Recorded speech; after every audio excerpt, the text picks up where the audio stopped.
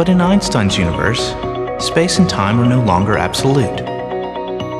There is no single time that exists for everyone in the universe. No distance in space that everyone can agree on. Space and time, like classical velocities, are only relative. Einstein preferred to think of a single entity, space-time, in which events and measurements took place. One observer might see two events as separated by a large distance, but occurring at almost the same point in time, while another observer views the same two events as occurring nearby in space, but far apart in time. While the individual space and time separations will be different, Einstein's equations allow the two observers to agree on the combined distance through space-time.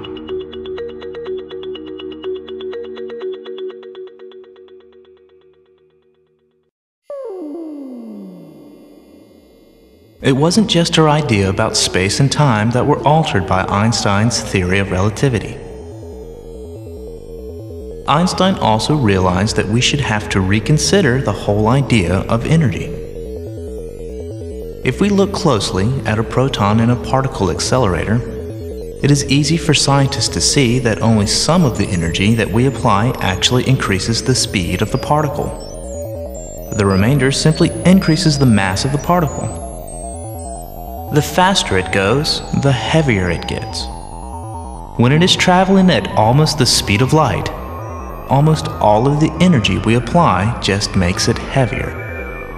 That is why a particle with mass can never reach the speed of light. It gets heavier instead of going faster. This fact is summed up in Einstein's most famous equation, perhaps the most famous equation in all of science. E equals mc². Besides defining the energy of a body at rest, the equal sign also indicates that matter can be converted into energy, and vice versa. The conversion factor, the speed of light squared, is an enormous number.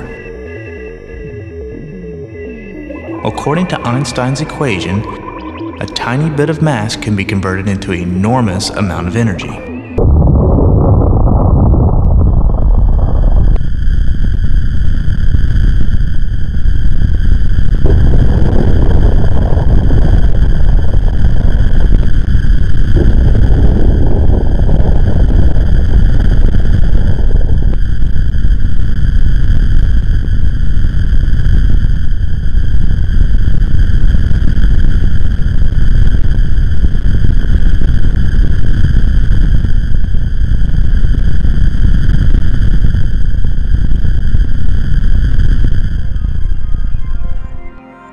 But there is more to E equals mc² than atomic bombs. The recognition that mass can be converted into energy made it possible to understand the source of energy of the sun and the stars, still a mystery in Einstein's day. It also paved the way for the exploration of the mysterious realm within the atom, and the discovery of a whole menagerie of new particles, created from pure energy in powerful particle accelerators. In the early 21st century, nuclear power plants provide about 20% of our nation's electricity, converting a tiny fraction of mass of each uranium atom into usable energy. Perhaps even more than his idea about space and time, Einstein's mass-energy equation has had a far-reaching impact on our world and our way of life.